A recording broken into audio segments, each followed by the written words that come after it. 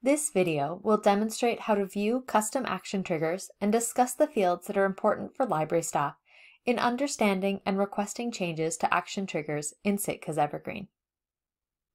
Action triggers are used by Sitka's Evergreen to run automatic processes including generating notifications to patrons, setting items to lost, and auto-renewing items. Some action triggers are shared and used by all libraries in Sitka. Some action triggers can be set up per library and the parameters customized for the library. Local system administrators can view the custom action triggers in place for their library by going to Administration, Local Administration, Notifications Action Triggers. Initially, the interface will indicate that there is nothing to display. In the Owning Library column, click on Filter. Enter your library code. Multi-branch libraries should enter their system-level code and check the box for descendants.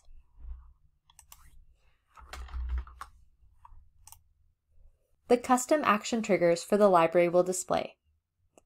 The enabled column shows you which triggers are currently on. The processing delay column indicates when the action will be triggered.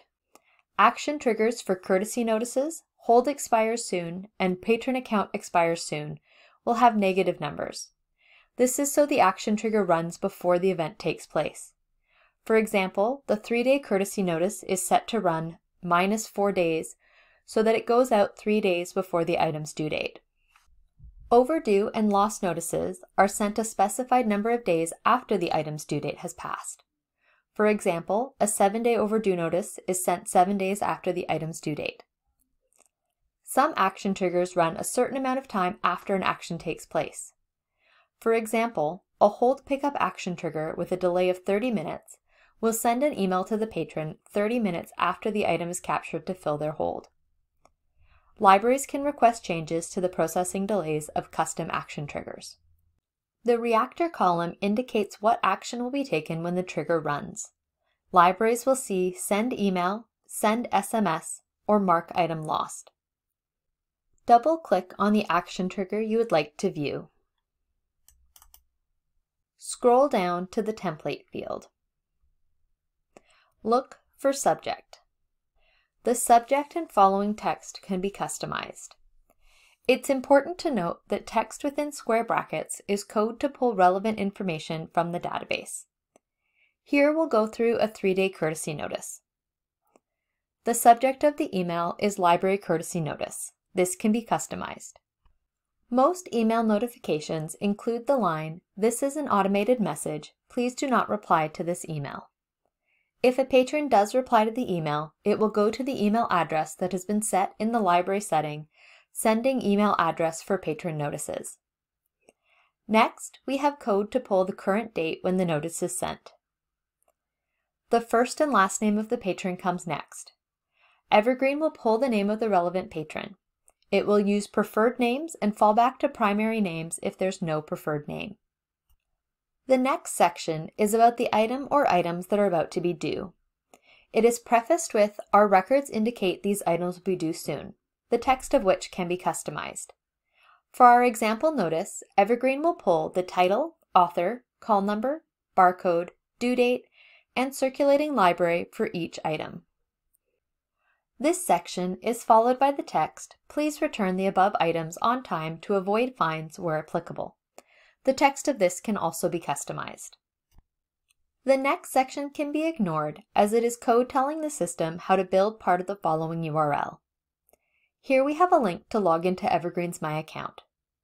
Evergreen pulls the library code and province to build the link. It is critical that libraries have their province entered in their mailing address as BC, MB, or ON. Otherwise, the link won't build correctly and your patrons won't be able to use it. Mailing address is found under Administration, Server Administration, Organizational Units. Libraries using a discovery layer can have the URL for their discovery layer's patron account here instead. Next is the contact information for your library. The code will pull in your library name, the mailing address, and phone number. All of this comes from the information entered for your library in the Organizational Units interface.